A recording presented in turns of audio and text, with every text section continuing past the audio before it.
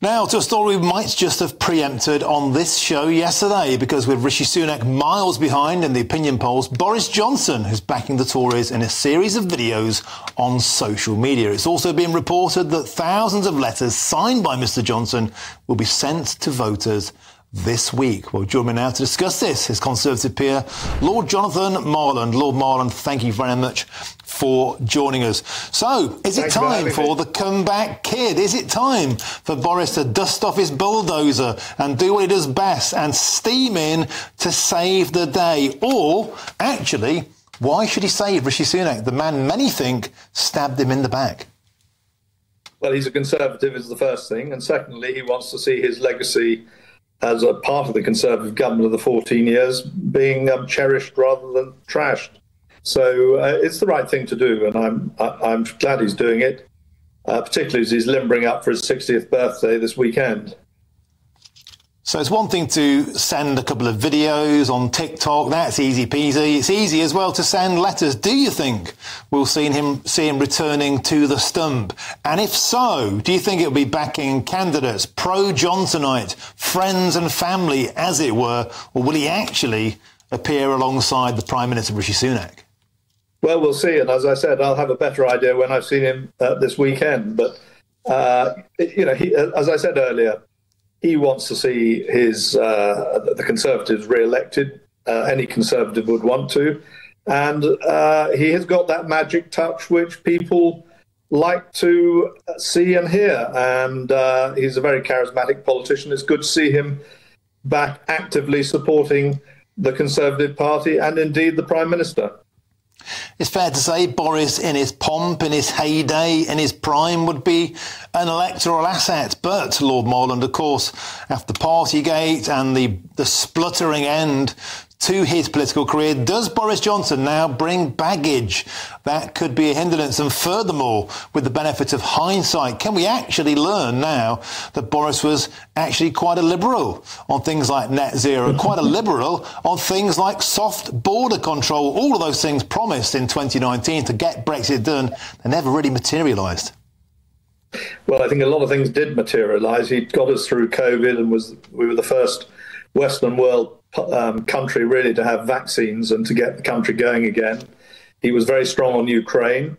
Yes, he has some views which some people might describe as liberal, some people might describe as reasonable. And why wouldn't he? Most people do have compassionate views when it comes to immigration and such like issues.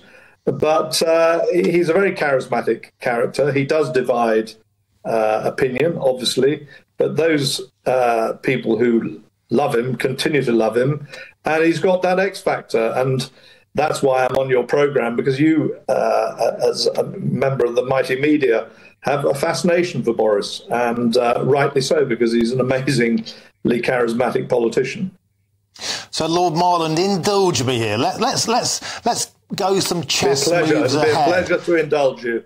Let's go some chess moves ahead. Is this actually about a political comeback for Boris Johnson after the Great Forest Fire, which many expect out of this general election? All eyes are on what the Conservative Party is going to rebuild itself. What mould will it be rebuilt in? Could this be a segue for Boris to get back in, maybe in a by-election? And I said, indulge me here, could this be Boris making a play to head off the very real and emerging threat of a certain Mr Nigel Farage, who himself has eyes on rebuilding the Conservative movement? Mm-hmm. Mm-hmm. Well, I think it's hard to say what Boris wants to do. There'll always be people who phone him up and say, Boris, we need you back. You're the only person who can save the country. Of course, when he left office last time, within weeks they were asking him to come back when he was on holiday in the Caribbean. And you asked me on your programme, should he come back? And my advice to him was don't.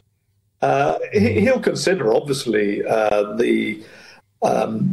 the desire, should we lose the election, which with any luck we won't. But people will come to him and say, Boris, we need you back. He'll consider it, I'm sure, and then he'll make a decision.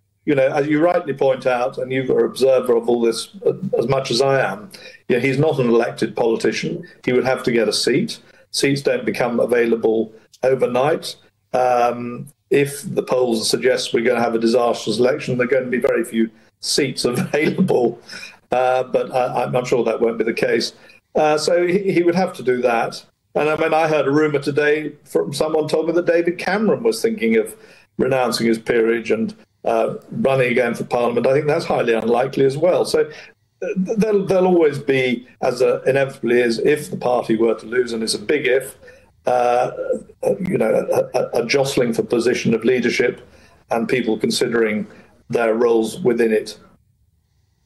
So, Lord Marland, finally, we've seen stranger things happen. Are you thinking a Rocky Balboa-style comeback is what the Conservative Party needs? And is Boris punching the heavyweights to return? Is that what you want to see? It's not what I want to see. I want to see us win this election, and then we'll see what happens after that.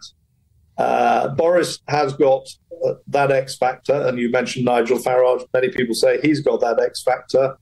Certainly, Keir Starmer doesn't have that X factor, and people like politicians with X factor, and they're fascinated by them as you have been with those two characters. So we'll see what happens after the election. At the moment, there's no danger of him trying to usurp the leadership.